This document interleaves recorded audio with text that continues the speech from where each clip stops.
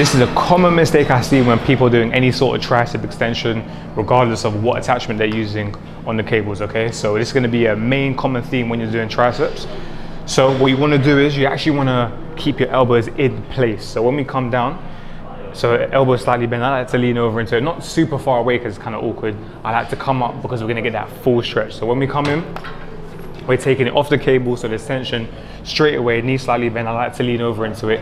We're coming all the way up, and then we're extending through. People are cool with this, they get this right, but then they'll move their elbows in all sorts of funny ways. So when we come to the bottom, we actually wanna fight to keep the elbow in place, let the hand come up as if it's about to hit the shoulder, get a full stretch, and then we're back down.